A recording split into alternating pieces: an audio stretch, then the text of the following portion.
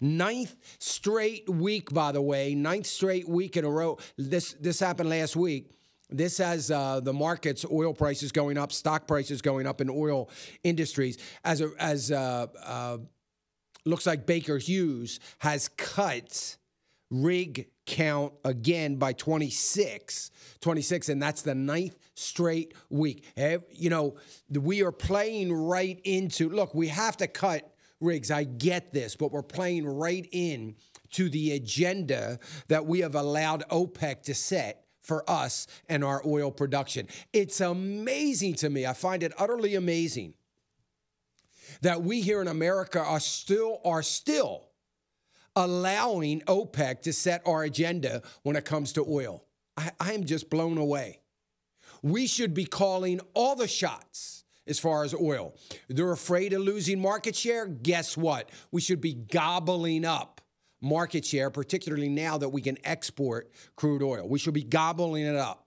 But no, they're not going to cut production because they know we are a lot weaker than they are, and we are going to cut. Why? Well, first off, we're not united like they are. So, you know, you've got a lot of different oil companies dictating what's going to happen. There's no unity there. And they know that we are likely to cave.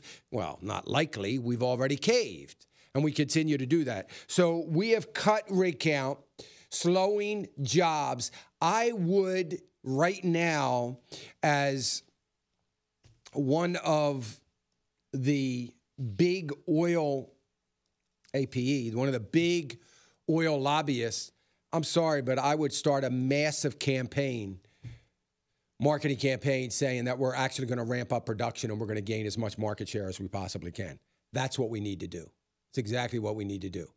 We need to try to control. Let's get on offense for once here. Can we just get on offense and not continue to play this defense and playing into everybody's hands? We've got conservatives, Republicans constantly playing into the agenda of the Democrats, oil companies here in America. We are so used to the agenda being set by OPEC since the 1970s. We're still following along with OPEC.